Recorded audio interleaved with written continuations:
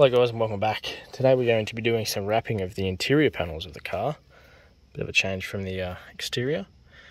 So first off, you're going to want to remove this plastic panel. It goes in the door handle area. Just this little bit here. It sits in there like that.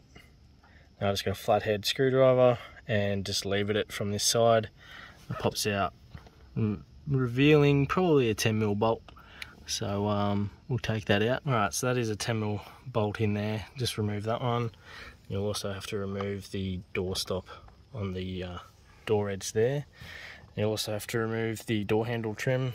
Just get a trim removal tool in the base down here and then just pry it out. Obviously you want to be careful because it's all leather and rather soft, and you can see even by being gentle using proper trim removal tools, yeah, still, you won't ever see it, but yeah, just gotta be careful.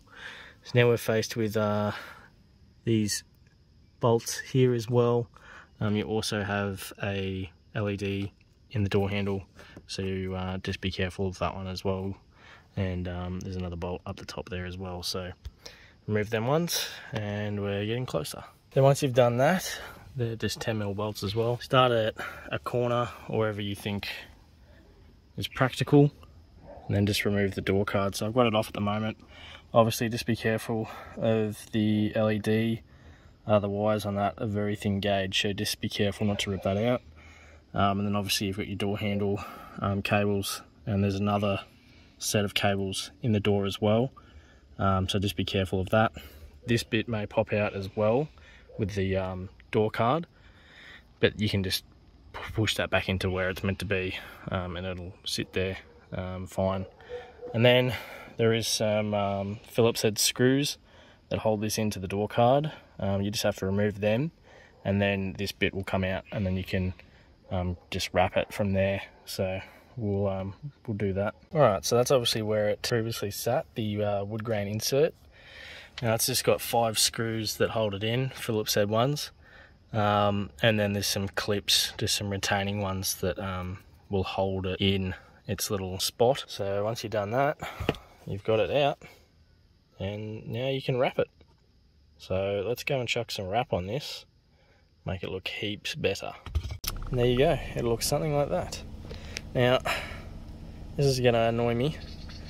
When I was pushing it in, it sort of folded the wrap back out, so might have to go through with a credit card and just flatten that end.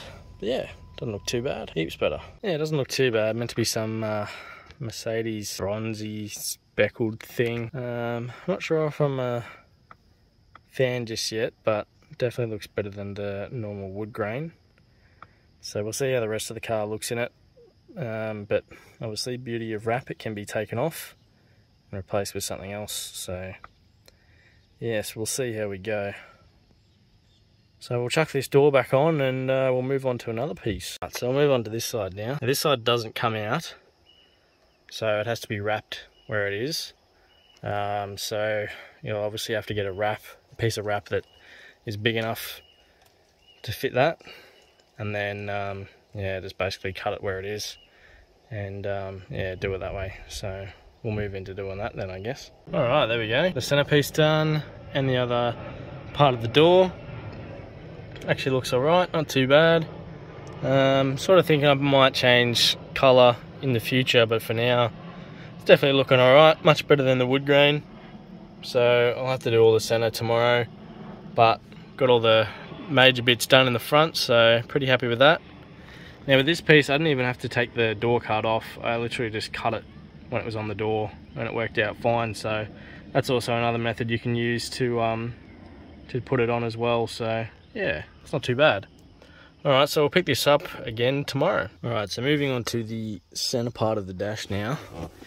So for starters, you'll have to remove your gear selector, which easily just pull down on the leather surround. And this bit just pull down and it'll easily pop off, and there'll be a retaining clip that holds the actual knob onto the shifter itself, and just remove that. And then from there you can easily just pull the center console out and remove the power plugs that are attached to the underside which then gives you access to these leather panels that need to be popped off to do the infotainment system. Alright, so from here you have access to your leather panels. So you want to start at the back and then pull the panel towards the rear of the car, and they'll easily just pop out, giving you access to the 4 Phillips head screws that hold the infotainment system in. So I'll remove them and take that out, and then hopefully that'll be about it for that one, assuming obviously plugs and all that come out as well. And then yeah, it should be fairly simple from there on, I'm hoping. So once you've removed them 4 screws, you simply just pull the dash center out towards you, and it'll come free from its clips. Just keeping a note that the 12 volt panel is sort of attached to it, but it also comes away with a couple of clips as well. So yeah, you just pull that towards you and it'll come out easy enough. Obviously just keeping in mind that there's only little clips that hold it in there, so just be gentle with it. And then there's a couple of power clips behind that need to be taken out, so be careful with that too. Don't be pulling on it too hard, otherwise you'll rip them out, and that's not ideal at all. Hello guys, and welcome back. Just a little bit of an update and also continue on with this video. Finally got some time to actually do a little bit to the car. Hopefully we're going to do this part here today. We'll see how we go. But as you can see, I've now got that bit on. I've just traced that out and chucked that one on, which worked out pretty well, just because it's so much easier than having to lay a massive sheet over everything and do it that way, because you'll get to a corner and it'll just be all stuffed up, and yeah, you won't actually be able to get the wrap right. So I decided I'm going to do it in 2 halves just to make it a bit easier. So yeah, hopefully that should help when it comes to actually wrapping that. But yeah, this bit's come out alright. There's a couple of little bits I need to fix up, but that's easy enough. Haven't quite got there yet, but that's okay. As you can see, I've gone to a carbon wrap now, which looks heaps nicer in the car. Looks a lot more, I don't know, factory I suppose you would say. But yeah, it just suits it a lot nicer than the other wrap that we had. So I did wrap this bit here, and one bit you'll have to be careful of. This center bit back in, it's going to hit the wrap on there when you put it in, so you just have to be careful of that. It only happened on one side, which isn't too bad, but it doesn't really matter anyway, because I'm going to have to take that out and replace the wrap with the carbon one. So that's okay, it doesn't really bother me too much. So I'm going to take this center console bit out again, and yeah, then pull all that stuff out as well, so we can yeah, get a bit more access to everything, which is always good. So obviously I do have the car back from it being at Nissan as well, just in regards to its aircon line. So yeah, that was all sorted under warranty. I didn't have to pay anything for it. It was all sweet. Unsure if they had to take the actual body of the car off or not. They didn't really say anything about it, but I'm assuming they would have, because that's what they said in the beginning. Although it didn't really make sense. I got it back and there was no dramas with it, so yeah, I'm assuming everything's all good with it. I haven't noticed any fault codes or any rattles or anything like that, so if they did have to take the body of the car off, they must have done it decently, and it was a little bit quicker than I was anticipating as well, which is always good. So yeah, this is basically the final stage of the wrap for the interior. Once this is done, that's it, which is good. And then basically then the whole car's finished. So yeah, that's great. So yeah, we'll crack on and we'll take this bit out, and yeah, we'll try and wrap that and see how we go. And yeah, then hopefully I can get it finished this weekend, which would be great. Alrighty guys, new day. As things always seem to happen, always get interrupted when I'm trying to do something. But anyway, I've done this section here now, which has actually turned out not too bad. Pretty happy with that. And an aeroplane, of course. So now all the center infotainment system bit is done. Redone this bottom bit as well, and also redid the gear shifter or gear selector chrome as well. So that's looking a lot nicer now too. So yeah, it's finally starting to get a whole lot nicer inside here. obviously just need to still do this centre bit. Luckily this was the last big enough piece of wrap that I had left, so I was able to use that on there and get that bit finished, which was good. So yeah, all the rest of the car is done in it now. I've done the back seats as well, the back doors, sorry. So that's good, that's all finished. So yeah, it's literally just this centre bit and then it's done. So that's awesome. Finally getting a step closer to having this thing actually look you know, a lot nicer like it should have out of the factory. So yeah, this will be the next step. I'll have to order some more wrap for this one, but once that arrives then I'll be able to smash this bit out and get that finished as well.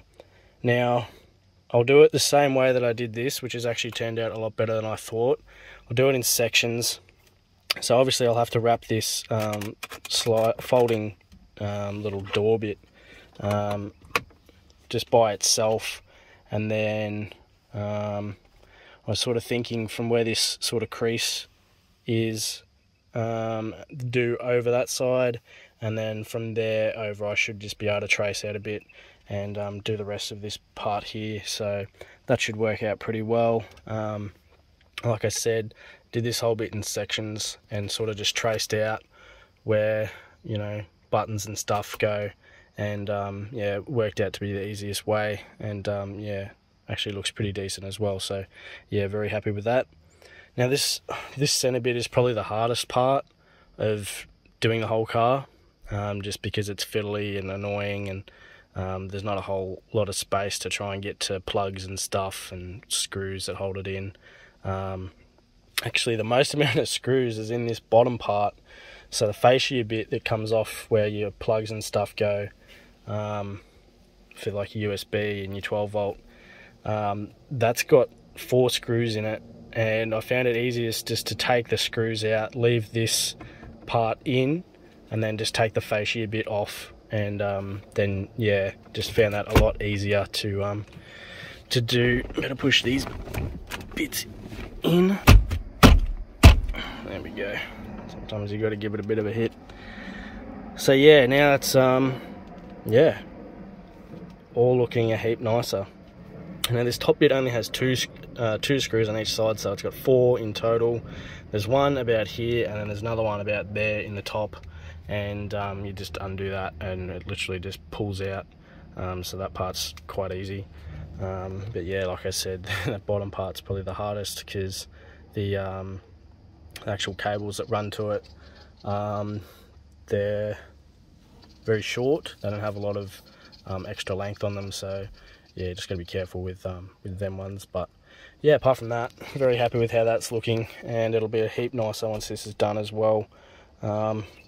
Unsure if I want to leave the chrome here or not, so yeah, we'll see when it comes time to doing it. Probably easiest just to leave it, because wrapping like a curved surface is pretty difficult, because the wrap wants to crease. So yeah, I'll probably just leave it like I have done here with the chrome, and I think it looks fine just like that. So yeah, pretty happy with just leaving it for now, but always just redo it in the future. Now I've got a few other things that I want to show you that I've done to the Patrol since the last video, so let's go and have a look at that. Exterior wise, I've painted all these chrome bits in black in a nice satin that matches the 2022 grille, so that looks quite good and a heap better than the plastic dip that I had on there. It just looks a heap more factory, and yeah, it just really suits the car a heap better. So that's turned out not too bad. Also did these in the satin as well, so they look pretty good. I left these plastic dipped in that satin plastic dip because they actually look fine, so that's good. Door handles are wrapped, although I'd love to know how to take them off so I can paint them as well, just to match the rest of the car. And also this chrome trim that I'm probably going to have to do at some stage as well.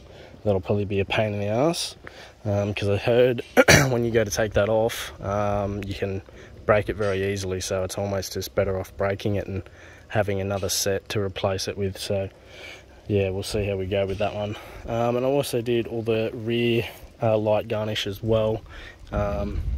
I need to take the patrol one off and redo that, because this is just still plastic dip, although you can see it does match fairly well with the paint, but yeah, just to have everything the same, I'll take that one off and repaint that as well. So yeah, these come up pretty good and definitely matches the rest of the car. Now moving under the car, so obviously majority of this is stock. Obviously I chopped the exhaust off just after this massive big muffler here, but I've also done a cat delete. So we've removed the secondary cats and replaced them with some straight through pipe, which has definitely livened up the sound quite a bit. So yeah, not too shabby there. These were like $314 or something for a couple of pieces of pipe, which is just ridiculous, but anyway, it is what it is. So yeah, that's pretty good, which is in preparation for the custom exhaust that I'll be making in the next month. So that'll be good, be able to get that all sorted. I've got all the steel and everything ready to go, just have to wait till next month to sort that out. Now I have to do something about this restriction here, because obviously yeah, I don't know how a massive big V8's meant to breathe through this tiny little bend here. It looks like 2 inches of steel. It's just ridiculous, and then moves into this massive big 3-inch section which goes into the muffler. So yeah, it'd be pretty good to have that sorted and have the car sounding a heap more cranky. Now I'm going to do the same thing that Ruben did with his Y62 and have the exhaust dump out the side, just behind the passenger door. We'll sort of see if that's going to be doable or not. So obviously it is, so we'll figure out a way on how to do that. So yeah, it'll be sounding very mean and cranky, which is what we want from a V8. So yeah, that's the couple of things I've done since our last video. So yeah, slowly starting to get some things underway. I've also ordered a snorkel and airbox, so that should be here in the next couple of weeks. Obviously lead times and everything make things a little bit difficult when it comes to ordering things nowadays. So yeah, next couple of weeks it'll hopefully be here, and then yeah, we'll be able to chuck that one on as well. And yeah, I'll chuck a video out on how to do that. I'll have to buy another Dremel as well, because my one broke. The yeah, collet on it just yeah, stopped engaging properly, so it's destined for the bin. But yeah, apart from that, yeah, we should be sweet. Now obviously I had that airline issue, the aircon line issue, so yeah, that's been replaced. You can not even tell, I don't even know if they've actually, obviously this line looks a heap newer than the rest of them, although I can't remember if it's always looked like that. So yeah, to know properly what they've actually done is a bit hard, because obviously they don't really tell you much. So it'd be interesting to see if they've just joined it somewhere, because the top line is actually new, and they've just joined that onto the original one that goes into the condenser, which I'll show you. So yeah, who knows. Alright, so this is the line they replaced, and as you can see, just joined it back up to the yeah, the factory part of it there, which goes into the condenser. So yeah, now it's all working as it should, which is always good. And then as you can see, it's actually sitting well away from that shock now, which is as it should be. So obviously it's meant to sit in that bracket, and I wonder if they just forgot to put it back in the bracket, or it came out of there somehow. But yeah, surely it wouldn't have to, you know, I don't know how that could have happened. But looks like they've put some sort of conduit on it as well to stop it rubbing even further, so it's interesting. Definitely was not like that from the factory, so whatever.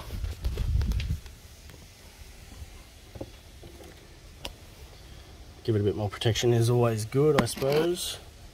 But yeah, they've fully conduited that section of it to stop it from rubbing on anything, so yeah, it's probably not a bad idea, so that's okay. Yeah, cheers for watching, guys. Appreciate it. Make sure you like, comment and subscribe as well if you're new. We're starting to get a heap of subscriptions recently, which is great.